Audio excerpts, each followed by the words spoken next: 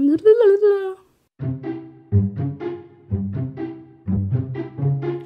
everyone, hi, welcome back to my channel. Today I'm going to go over the New York Times best books of 2024 so far. I love myself a list. I really enjoy the New York Times and their take on books. I don't always agree with them, but sometimes it's really fun sparring with an institution. So if you're new to my channel, then hi, welcome.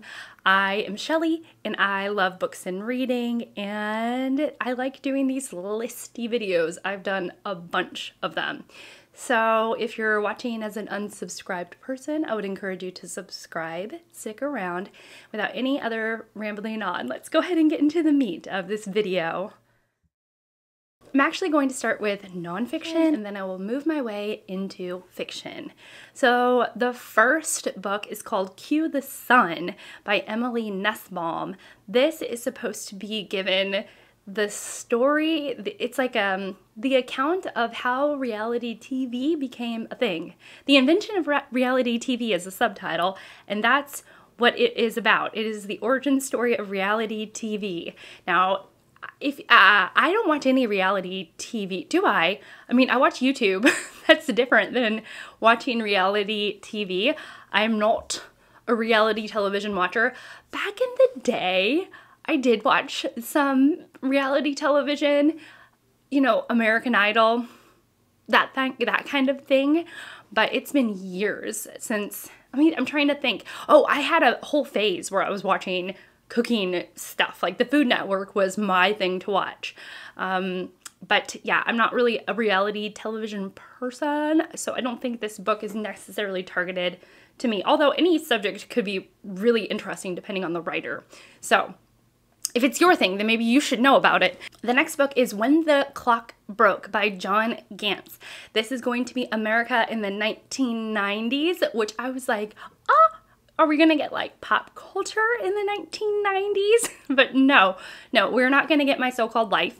Instead, it is more about politics and demagogues and the Cold War and how it brought us to our anti-democratic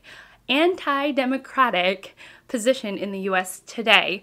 So not necessarily my thing. I have read books on politics and enjoyed them, but not necessarily it's not tickling my interest very much. The next book is Knife, Meditations After a Murder Attempt by Salman Rushdie. I read that as knee, K-N-E-E, like the part of your body. And I was like, oh, a book on knees. That would actually interest me because I have a trick knee that I've had a couple of surgeries on. But no, it's Knife, which I'm sure would be really interesting for those who really love Salman Rushdie, but it's of course going to be he's talking about his assassination attempt, and how he survived and, you know, all of that kind of stuff back in 2022. The incident happened in 2022. I've not read anything by Salman Rushdie. I don't know. I was more excited when I saw the word knee rather than knife. That's probably amazing. The next book that they are recommending has quite the title. Everyone Who Is Gone Here Is Here, The United States, Central America, and the Making of a Crisis by Jonathan Blitzer. This is going to be about the U.S. foreign policy and how U.S. foreign policy affects Central America and the current migrant crisis. Another mouthful of a book. The Wide, Wide Sea, Imperial Ambition, First Contact, and the Fateful Final Voyage of Captain James Cook, which is going to be telling the story of British explorer James Cook. But we're going to be getting a little bit of a spin on it. It's not just an adventure tale. It's going to be taking the path of David Grann's The Wager or Candace Millard's The River of the Gods, meaning that it's going to have a bit more of a critical look and also thinking about the effects of colonialism that stemmed from some of these expeditions. The first book that has actually got me kind of excited, The Rebels Clinic, The Revolutionary Lives of Franz Fanon by Adam Schatz. I feel like I just said a cuss word there. Okay, like, okay, so this is what the little blurb on it says. This absorbing biography of a Black psychiatrist, writer, and revolutionary, Franz Fanon, highlights a side of him that's often eclipsed by his image as a zealous partisan, that of a caring doctor who ran a secret clinic for Algerian rebels. Both the fact that he is a zealot, or seems to be a zealot, but also had the softer side, the contrast of both, a secret clinic, fighting for good, a little bit of Robin Hooding, that's what it sounds like to me at least. And so it's kind of tickling my excitement of this kind of topic. The last nonfiction book is Fee, a memoir by Alexandria Fuller. This is her 5th memoir. Has anybody read anything by her, or read any of these books, or read any books by any of these authors? All of that would be helpful. Feedback is a wonderful thing. This is her 5th memoir. I've never heard of this author. So Alexandria Fuller, who describes the sudden death of her 21-year-old son. Oh my goodness, it sounds like The Year of Magical Thinking a bit. Or I know that Joan Didion did a book about the time in which she lost her daughter. But it sounds devastating. And it says it also leaves, it says it's not for the faint of heart. It leaves the reader with the sense of having known a lovely and lively young man. The fiction section, yay! There weren't that many nonfiction that had me interested. The only one was really the Franz biography. So in terms of fiction, here's the first one on the list, and it is Long Island Compromise by Taffy Brodesser-Akner. So Brodesser-Akner, this is her 2nd novel, and it said it is a sprawling yet nimble. I wonder if it's a really short page count. Let me look it up. They did not mean page count. This is a 464 page book. And so I'm thinking when they say nimble, it means maybe that it's quite pacey. So it is a fictionalized account of a real kidnapping. So it is about a patriarch who is snatched away from his driveway in the suburbs of New York in the 1980s, and the effects of his abduction that echo through the lives of his 3 children, even into their adulthood. The concept sounds fine. I don't know. It's not that I'm scared away from I'm not frightened away from long books, you know, because I'm reading this one right now, but I don't know. It's not doing anything for me. Next is a book that I'm definitely not interested in. I'm not trying to yuck someone's yum, so if you like this writer, please keep on writing, please keep on enjoying her writing. But it is called All Fours by Miranda July, and it's a comic novel, all the things, road trip novel, comic novel, all that kind of stuff. And I don't know. Okay, here's the real deal. One time, a long time ago, someone did that game that Steve does, Have You Read, with Steve Donahue. And basically everyone on BookTube tries to stump Steve Donahue. Like we ask him questions like, have you read X, Y, and Z, right? And you get points if he hasn't read it, because the man has read everything. And somebody submitted Miranda July, and he eviscerated her. Steve Donahue eviscerated her writing in that video, and it has stuck with me as a writer that I do not want to read from, that she is like a waste of time because of how he spoke about her. And that is what has stuck with me. So yeah. Oh, my phone is ringing. That was Ted, and we were discussing my haircut. Okay, so the next book is from an author that I know actually pretty well. I've read his main books, and it is Lev Grossman, and I've read the Magicians series, and his new book is The Bright Sword.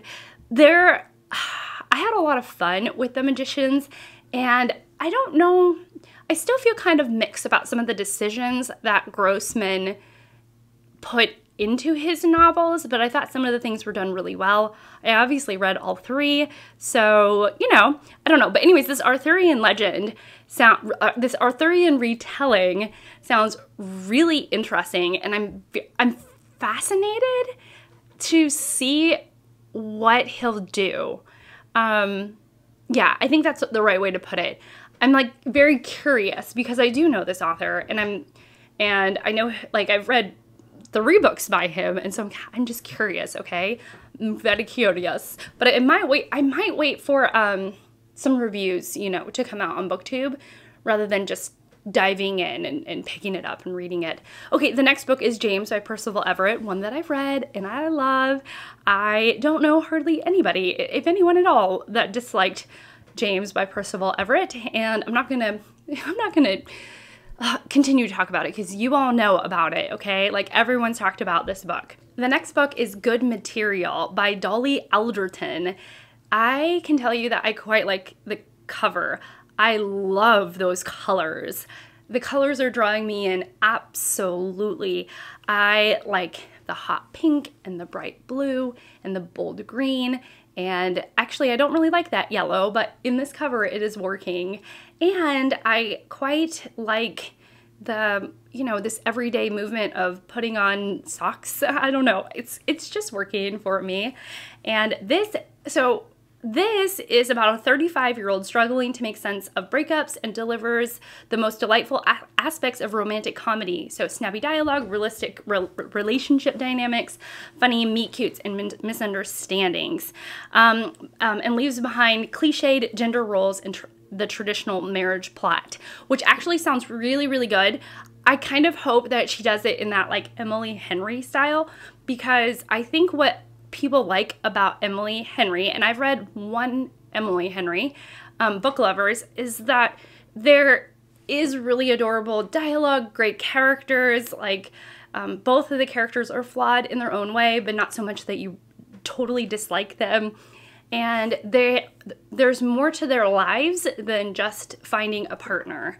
And that's, you know, there's depth to the books. And I think that that's the way romantic comedy books are trending towards. You know, we want emotionally mature adults in our books. And so if she can deliver that, I could see this book doing really, really well. And I'm glad to see like a really light book on this list and not something that's I would not like the book, not that I'm going to read it. I don't know. I'm curious about it. But I would be loath to have read a book sold as cute, light, with maybe some relationship snafus and quippy dialogue. I would be so upset if it ended up being like darker and way deeper and way more like twisted and way more like maybe even literary, like trying to be more highbrow than it was billed for.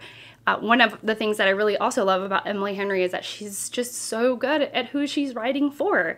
And she's not trying to, you know, push outside of this genre.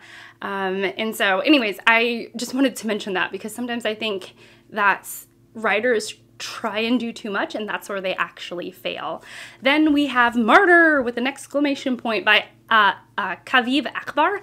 This is about a young Iranian American who is overcoming addiction and is grieving his parents' death. From what I know, we don't see, it's not like a drug-induced fever dream. We're actually meet the main character of this novel when he is on the road to recovery, which I very much like. I am kind of over, like, I don't know, drug trip dreams. Ugh, I don't know. It's not my thing. Oh, another book I have read, The Hunter by Tana French.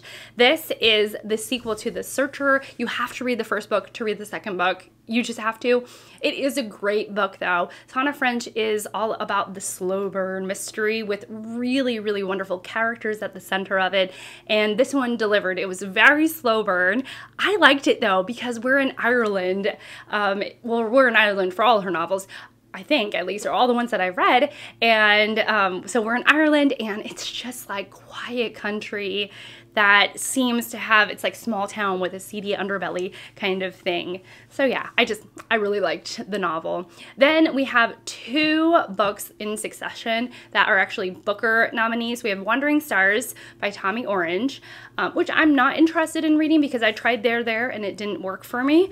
And so this is both the prequel and the sequel to There. I think those who like Tommy Orange's works will really enjoy this book, but I don't there just really wasn't for me. My camera stopped recording, how rude. So the next book is Headshot by Rita Bullwinkle. This is going to be about a boxing tournament, and there are 8 contestants, and it's almost written like short stories, and when the 2 contestants are actually fighting each other, the story focuses on those characters or those contestants and the backgrounds and their lives and what this fight might mean. And so I've heard it's structured almost like short stories, I think. But I do know for sure that because when 2 contestants fight, one of the contestants is out and you have a winner. And so and then the winner faces off with another contestant. And so obviously the contestants who are winning, they're getting more page time. You're reading more about them, because I think when somebody loses, they're kind of out of the story as well as out of the competition. So an interesting premise, to say the least. And then finally we have Beautyland by Marie-Helene Bertino. This is going to be set in 1970s Philadelphia. An alien girl sent to Earth before she's born communicates with her fellow life forms via fax as she helps gather intel about whether our planet is habitable. That just sounds wrong. Okay, it's supposed to be a funny, sad novel that follows the girl and her single mother as they find the means to persevere. I want to know more about this. Let me just 1 second. I think it could work. I am assuming by the title, or I thought maybe by the title, that it might have something to do with beauty or standards of beauty or critique on beauty, which are things that I'm very much interested in. The commercialization of looks and what counts as beauty standards. I like all that kind of stuff. I'm so interested in all of it. So I thought because the title is Beautyland, we might get something like that, but it doesn't sound like it's like that at all. It really is about someone feeling out of place and then trying to find their place in this world because they are actually out of place. My nose was itching something fierce, so if it's all red, just know that that's what it is. Okay, so that is it. That is all of this list, and I don't know. Beautyland sounds really interesting to me. Actually, Good Material sounds super interesting to me. And then the Lev Grossman book. I think those 2. The Lev Grossman book and not Beautyland, and Good Material. Those are the books that kind of stand out to me. What has stood out to you? Let me know. Have you read anything? What did you think? Have you read some of the things that I haven't read? Can you shed some light on it? That would be wonderful. But yeah, that's it for me. So thank you so much for watching. Thank you so much for being here and spending this time with me. I really appreciate it. And I will see you all in my next one. Bye!